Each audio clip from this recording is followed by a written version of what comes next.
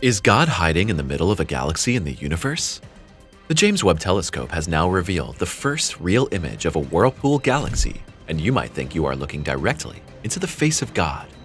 The splendor and majesty are overwhelming, and the new super telescope has once again completely eclipsed anything seen before with these never-before-seen images. Galaxies are the beauties of our universe. The splendor and beauty of these vast collections of stars and planets is almost unbelievable. When we look at galaxies such as the Wagon Wheel Galaxy or the Whirlpool Galaxy, it's impossible to believe that these formations are pure coincidence.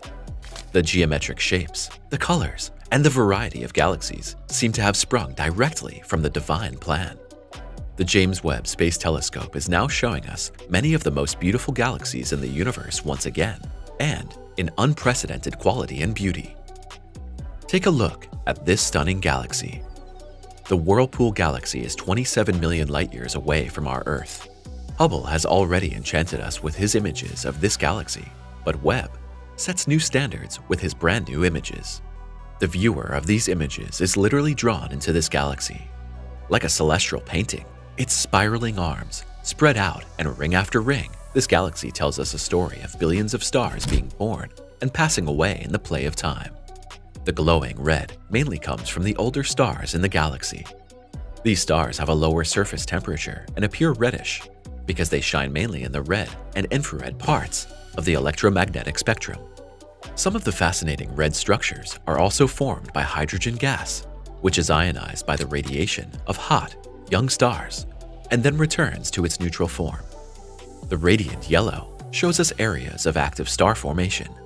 These areas are called H2 regions by astronomers and consist of young, massive stars that are very hot. These stars radiate intensely in the blue and ultraviolet part of the spectrum. They appear yellow because their radiation is scattered by gas and dust. These areas can be found everywhere in the spiral arms where many new stars are being born. The kaleidoscope spectacle of colors and shapes was first discovered by Charles Messier, an 18th century astronomer. The Whirlpool Galaxy is therefore also known among experts as Messier 51a. If you look up at the night sky, you can spot it with a good telescope in the constellation of hunting dogs near the somewhat better-known constellation of Bootes. Messier's telescope in 1771 was not yet good enough to even come close to recognizing the full splendor of the galaxy. It was not until William Parsons recognized the unique spiral structure almost 100 years later.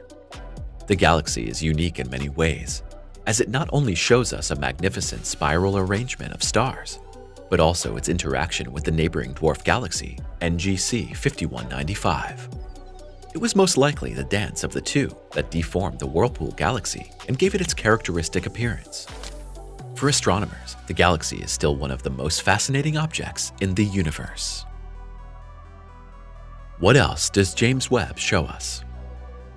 The James Webb Space Telescope has been overwhelming us with image after image since its launch in summer 2022. Named after James E. Webb, the former administrator of NASA, it is one of the most impressive telescopes ever built. This telescope is not only technologically superior, it represents a milestone in international collaboration between NASA, the European Space Agency ESA, and the Canadian Space Agency CSA. The JWST was developed to push the boundaries of astronomy and provide even deeper insights into the universe. At the heart of the JWST is its 6.5-meter primary mirror, which consists of 18 hexagonal segments made of gold-coated beryllium. This impressive mirror collects the incoming light and directs it to the telescope's various scientific instruments.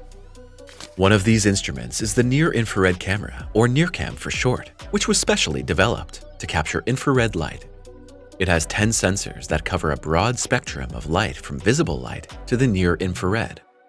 The NIRCam plays a crucial role in controlling and focusing the primary mirror.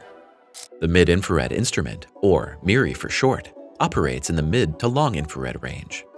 MIRI is a combination instrument that includes both an infrared camera and an image spectrograph. With its deep infrared imaging capability, MIRI can reveal details of distant galaxies, nebulae, and stars that were previously invisible to other telescopes. If we want to take a look at the telescope's most exciting technologies, the near-infrared spectrograph is a must. It enables the investigation of spectral lines and chemical compositions of celestial objects. Thanks to the NIRSPEC technology, we can for the first time precisely analyze the atmospheres of exoplanets and distant galaxies. To protect the sensitive instruments of the JWST from the heat of the sun, the telescope is equipped with a 5-layer solar shield. It's only thanks to this solar shield that the instruments in space can be kept at the low temperatures required for infrared observations. The James Webb Space Telescope was launched into orbit in December 2021. Much further out than Hubble, the telescope orbits the Earth around the second Lagrange point. About 1.5 million kilometers from Earth, on the opposite side of the Sun, the telescope's position is ideal to have an excellent view of the universe and to work in a stable environment without the disturbing influences of the Earth's atmosphere. In just 1 year, this telescope has already delivered such astonishing images and scientific findings that scientists and amateur astronomers are beside themselves with excitement. Many years of delays and the cost explosion from the launch have already more than paid off. James Webb will give us many more breathtaking glimpses of cosmic beauty and diversity and help us to solve the greatest mysteries of modern science. What data do we now have on stellar feedback? There is intense star formation in the Whirlpool galaxy, especially in its prominent spiral arms. Presumably, this galaxy is producing stars like an assembly line because it's interacting intensively with its companion galaxy NGC 5195. During this interaction, gas and dust are condensed in the spiral arms, creating ideal conditions for the formation of new stars. It's precisely here, in the star-forming regions, that the effect of stellar feedback arises, which scientists now want to investigate better with the help of the James Webb Telescope. Stellar feedback is a process in which the existing stars in a galaxy influence the formation of new stars. This happens through stellar winds, stellar explosions, or UV radiation. Stars continuously eject matter in the form of gas and dust into the space around them. These ejected particles can collide with neighboring gas clouds and compress them, which stimulates the formation of new stars. The other variant is set in motion by supernovae. When massive stars explode at the end of their life cycle, they eject enormous amounts of energy and matter into space, compressing nearby gas clouds and transforming them into new stars. Did you know that stars emit large amounts of ultraviolet radiation? This radiation can ionize hydrogen gas and transform it into so-called H2 regions. In these regions, the conditions are ideal for the formation of numerous new stars. The Whirlpool galaxy is one of the best examples of these processes and, thanks to the James Webb Telescope, precise measurement data on the processes in the star-forming regions are now available for the first time. This new knowledge is of fundamental importance for the evolution of galaxies because the feedback not only regulates star formation rates, but also influences the composition and structure of galaxies. Understanding stellar feedback is an excellent example of the interaction of stars, gas, and dust, and all the processes that shape the overwhelming beauty and diversity of the universe. Extreme star formation in the Antennae galaxy and the Firewheel galaxy. Can you imagine galaxies wrestling with each other for millions of years and increasingly deforming into bizarre structures? This is exactly what happens around the Antennae galaxies, NGC 4038 and NGC 4039, which are famous for their spectacular collision that resulted in a relentless gravitational struggle. The Antennae galaxies are named for their long, curved arms, which resemble the shape of antennae. These sinuous structures are the result of gravitational interactions between the two galaxies. For millions of years, the galactic tongues of strife have interpenetrated and condensed clouds of gas and dust into each other, triggering a truly galactic stellar feedback loop.